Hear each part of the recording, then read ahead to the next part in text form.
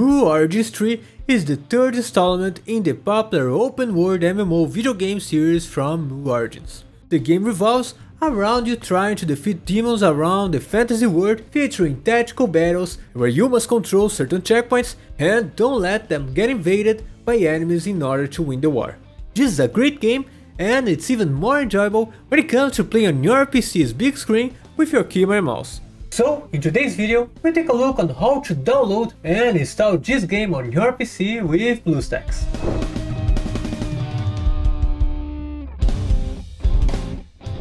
Before we can install the game, we need to make sure that we are running the BlueStacks 64-bit version. For that, you must click on the link in the description of this video to go to the BlueStacks official website to download the latest version of our app player. And after opening the installer file, simply click on Install or Update, depending on whichever you have BlueStacks already installed or not. And now, we need to make sure that we are actually running the 64-bit version. And for that, open the BlueStacks 5 Multi-Instance Manager, which already comes with the installation. And here, you must click on New Instance to create a new 64-bit instance. And after allocating all the resources needed, you can just click on Start and the right instance of BlueStacks will open. And now what we need to do is log into your Google account. You must provide your email address and then your password, and proceed to agree on everything that shows up.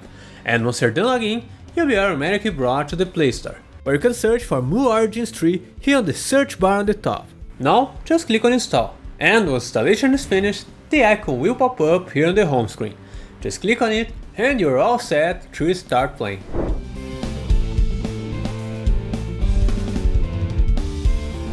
Origins 3 uses a very high graphical engine and rendered 3D model for its entire landscape.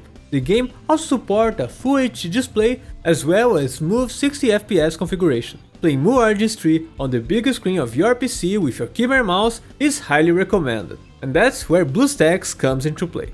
So, if you have any questions about the installation process or having any trouble running the game, let us know in the comment section below, and we'll get back to you as soon as possible. But anyway, that's it for today's video. Thank you very much for watching, and bye bye.